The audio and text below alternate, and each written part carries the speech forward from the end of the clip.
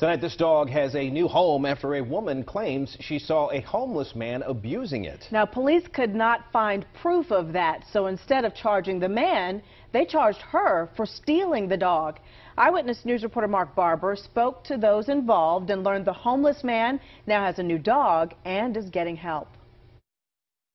The woman says she first ran into the homeless man and his dog right here at this corner produce market.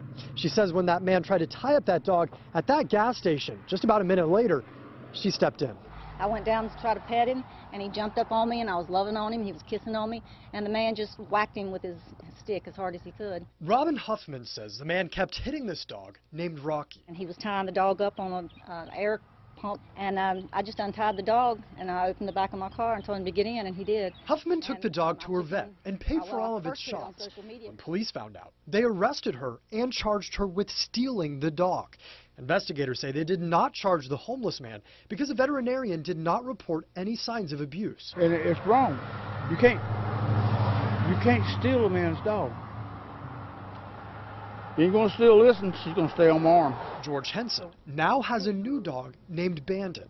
Someone in the community saw him alone and gave him the pit bull to keep him company. The dog's got her shots. She's tagged. She's registered to me. And that's the end of it.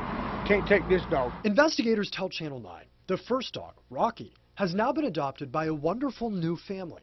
Officers say Rocky did not go back to Henson because he's a veteran, so they're trying to get him into counseling, therapy, and special housing where dogs are not allowed.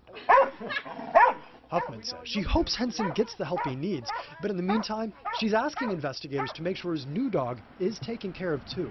Anybody can have a dog, I said, but if he's homeless or if he's a millionaire and he starts to beat a dog, that takes away his right to have an animal. Huffman will be back in court in 2 weeks, so this case is far from over. Reporting here in Gaston County, Mark Barber, Channel 9 Eyewitness News. Now, if you see a dog that you think is being mistreated, you can take the dog. You cannot take the dog if it belongs to someone else, or you could be arrested just like she was. Instead, you need to report it to the authorities so they can come out and investigate.